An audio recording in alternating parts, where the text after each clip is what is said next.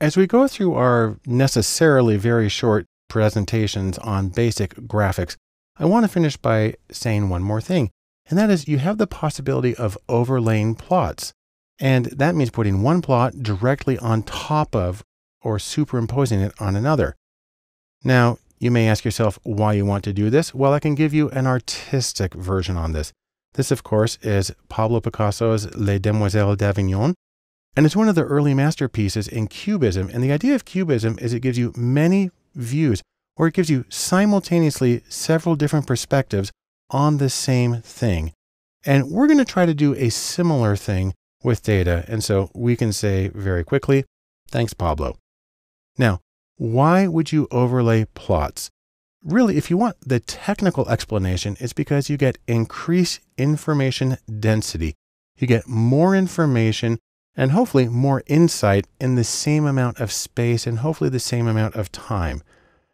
Now, there is a potential risk here. You might be saying to yourself at this point, well, you want dense? Guess what?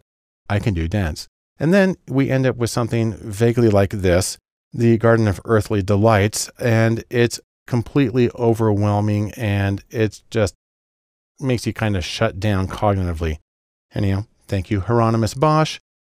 No, instead, while I like Hieronymus Bosch's work, I'm going to tell you when it comes to data graphics, use restraint.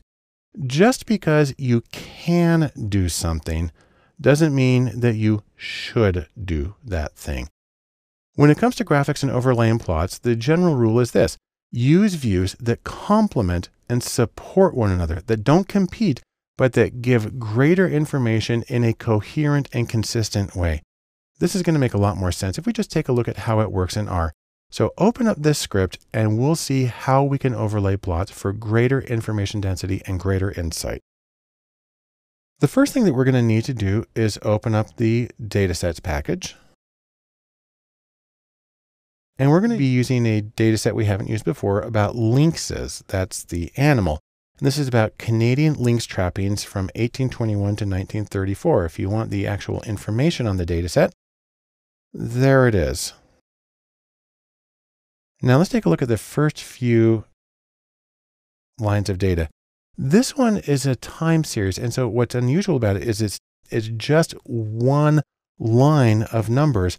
And you have to know that it starts at 1821 and it goes through. So let's make a default chart with a histogram as a way of seeing were lynx trappings consistent or how much variability was there. We'll do hist, which is the default histogram, and we'll simply put lynx in. We don't have to specify variables because there's only one variable in it. And when we do that, I'll zoom in on that, we get really a skewed distribution. Most of the observations are down at the low end.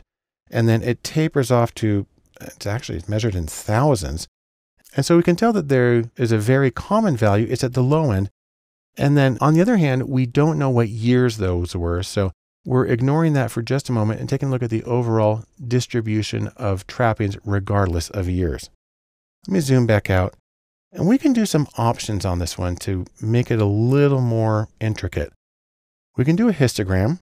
And then if in parentheses, I specify the data, I also can tell it how many bins I want. And again, it sort of is suggesting it because R is going to do what it wants anyhow.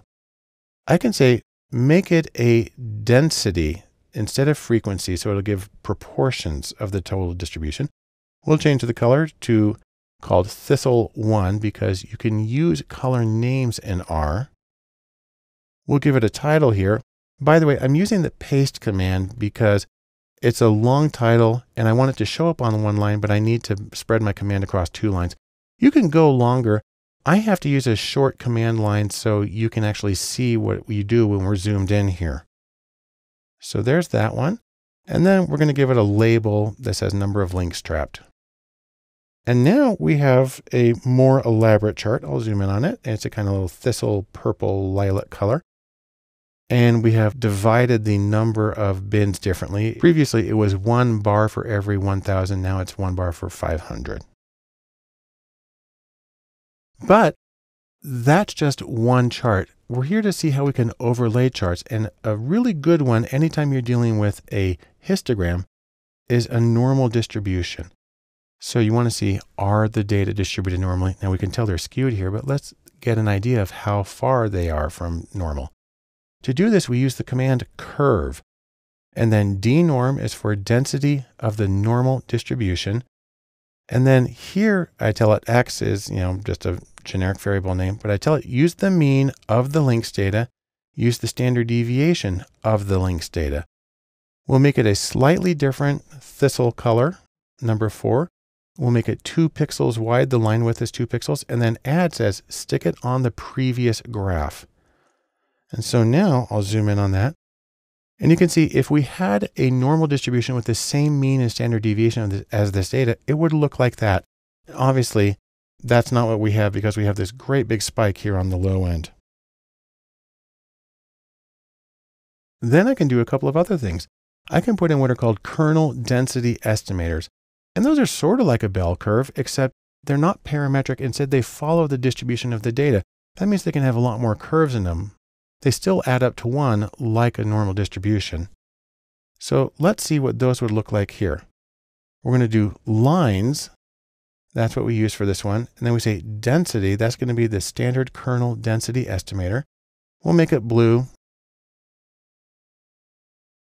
And there it is on top. I'm going to do one more, then we'll zoom in. I can change a parameter of the kernel density estimator. Here I'm using adjust to say average across. It's sort of like a moving average. Average across a little more. And now let me zoom in on that. And you can see, for instance, that the blue line follows the spike at the low end a lot more closely, and then it dips down. On the other hand, the purple line is a lot more slow to change because of the way I gave it its instructions with the adjust equals 3.